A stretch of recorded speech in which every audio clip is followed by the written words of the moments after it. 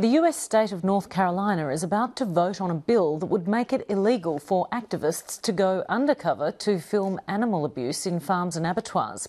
3 states have already passed a version of the law. 10 more have tried and failed so far this year.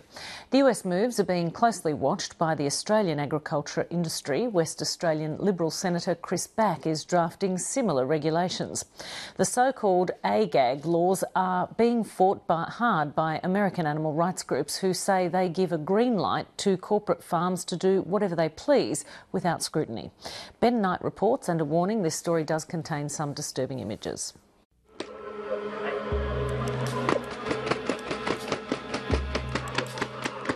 This video was filmed 2 years ago with a hidden camera on a turkey farm in North Carolina.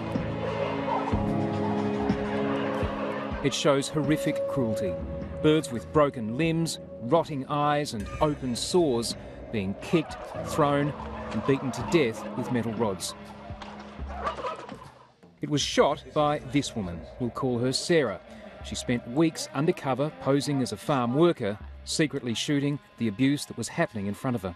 Your stomach drops. There's really no way to prepare yourself for it. You can watch other people's footage, you can steel yourself, but the first time you watch somebody bashing an animal's head in, you can actually hear me on tape a couple of times taking a sharp breath in, like. 5 workers on this farm were eventually convicted of animal cruelty. I would say that's the most significant investigation I've ever done. It led to the first ever cruelty prosecution for poultry in the United States, which is legally groundbreaking and precedent-setting. Something that I'm very proud of. The farm is owned by the Butterball Company, the world's biggest turkey producer and based right here in North Carolina. Senator Harrington, for the purpose of your eyes. So perhaps it's no surprise that this is the latest American state to consider bringing in a law that would make undercover investigations like this one illegal. It's a perfectly good bill that makes perfectly good sense.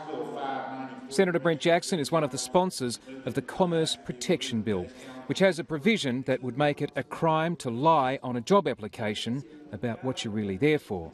For example, planning to secretly film cruelty to animals. It's all about transparency. Senator Robinson, for the purpose of your eyes.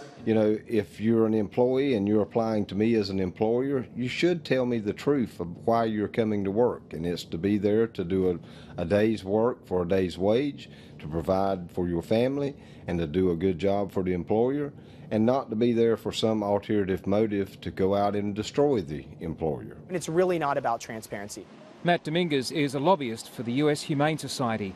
He's been working the halls of the North Carolina State House trying to stop this bill from getting up.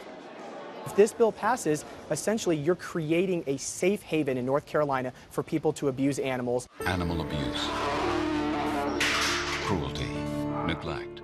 This law exists already in 3 American states. 10 other states have tried to do the same this year. All of them have failed after heavy lobbying by the Humane Society. But the Society is so worried about North Carolina, it spent $50,000 on a TV campaign against the bill. Tell your legislators, vote no on SB 648 and stop the animal cruelty cover-up. North Carolina Chamber of Commerce is one of the most powerful lobbyists in the building, and that's why the poultry industry, after an investigation into the Butterball facility here in North Carolina, that's why they went to the North Carolina Chamber of Commerce to push the bill. Agriculture is far and away the biggest industry in North Carolina. It's worth more than $700 billion to this state. And Butterball is one of the stars of the industry. It runs the world's biggest turkey plant here. That plant is supplied by farms like the one exposed by Sarah and her hidden camera. Well, this is it. This is the Hoke County Butterball turkey farm where those hidden camera images were taken and where people who worked here were convicted of mistreating them. Well, unfortunately, this is as far as we can go. We have been talking to the company. We've been requesting to be able to go inside with our camera and film, see if anything's improved, mainly to see if the birds are in any better condition than they were in those videos that you've just seen. But the answer's been a very flat no, which makes you wonder that if this law does go through the North Carolina State House, how is anyone ever supposed to find out if anything's being done differently in there. If we had got in and filmed anything untoward, the terms of the bill mean that we would have to hand it over to the authorities within 48 hours or face prosecution ourselves. That's an idea that some Australian politicians would like to see happen in Australia. Brent Jackson says it makes good sense.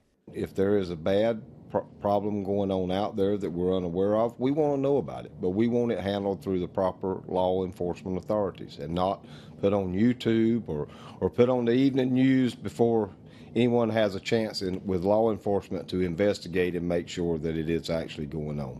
But in the Butterball case, one of those convicted was a senior official of the Department of Agriculture who tipped off the company that it was about to be raided. Now, 4 men were convicted of criminal cruelty to animals. Critics say the law is designed to protect corporations and their executives. I know that the men who were convicted of cruelty are the low-hanging fruit, and Butterball knows it. Typically, what builds the case in the strongest way is staying in a facility long enough to prove that the manager knows about it, the owner knows about it.